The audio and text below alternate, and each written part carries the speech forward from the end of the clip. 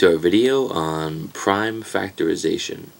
Prime factorization. Now we're going to use a factor tree to look at the prime factorization of a number.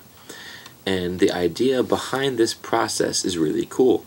It tells us that if I give you any number, any whole number, like 20, prime factorization tells you to find the prime factors that multiply to get that number. And this is great because that means any number you're given, you can find prime numbers, multiply them together, and then get the number you're looking for. So for example, 20 is really the same thing as 2 times 5 times 2, right? 2 times 5 is 10, times 2 is 20. And you could write that in exponential form. You could write it as 2 to the second power times 5, because 2 is being squared or multiplied by itself. So this is referred to as exponential form. And that is the prime factorization in exponential form. Or we could say that this right here is the prime factorization. And again, that's cool because here 2 is a prime number, right? That's the only even prime number. And 5 is a prime number. We multiply 2 2's and a 5 and we get 20. And one fun way to represent this is by creating a factor tree. And a factor tree, it starts with a number like 20, and we branch out to the factors. We can choose any ones we want. I'll choose 10 by 2 because 10 times 2 is 20. And then I just circle prime factors when I reach them, because the goal of the factor tree is to find the prime factors that multiply to get this number, in this case 20. So 10 by 2 is 20, but 10 is also written as 5 times 2, and those are all prime. And that's what a factor tree looks like.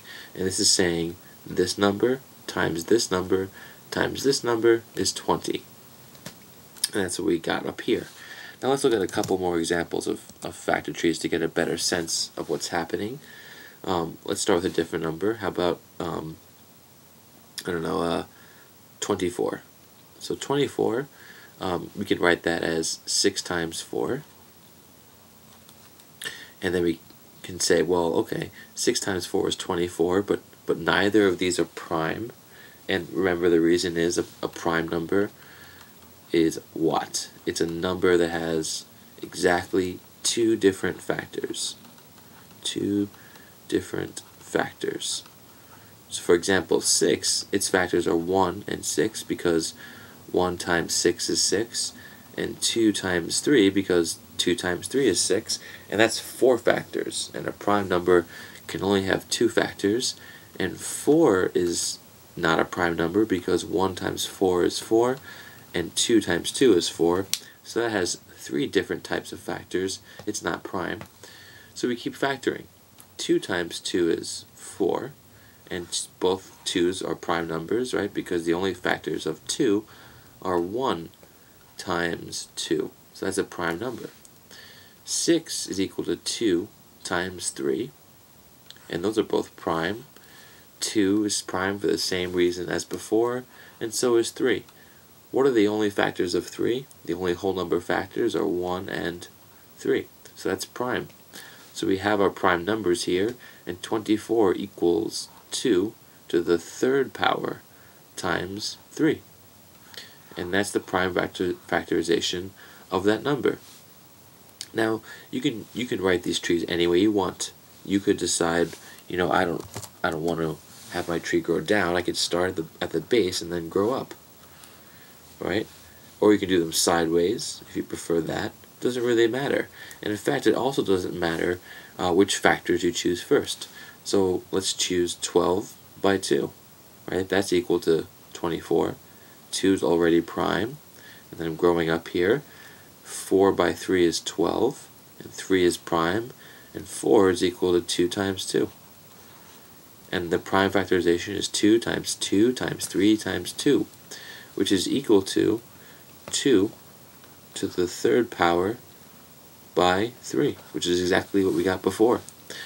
And I could, I could write this in any order I want. I could say, well, 24 is 8 times 3. Circle the 3, that's prime. What does 8 equal? Well, that equals 4 times 2.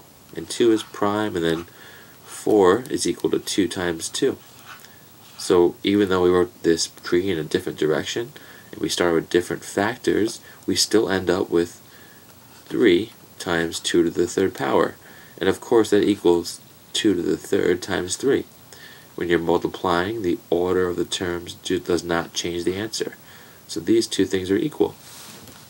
The only thing I've seen some students confuse on this is to forget that what you're looking for in a factor tree are numbers that multiply, right? Sometimes it's easy to forget that and then try and find numbers that add to a number. So if I gave them a number like 48, instead of saying, well, that's equal to 24 times 2, and circle the prime numbers, and that's 12 by 2, and that's 4 by 3, and 4 is equal to 2 times 2. Circle all my primes, and I get 2 times 2 times 3 times 2 times 2, or 2 to the 4th power times 3. What they might do as a mistake is to get confused by saying, well, 48 equals 24 plus 24, and 24 is equal to 12 plus 12, and they keep going with this right here. But here you're adding, and that's not what we want to do. In every case, what we're doing here is we're multiplying factors. So just be careful on that one. And I think in the next video, we're going to look at least common multiple, and then greatest common factor, and we're going to look how does the factor tree help us with these concepts. Alright, thanks a lot.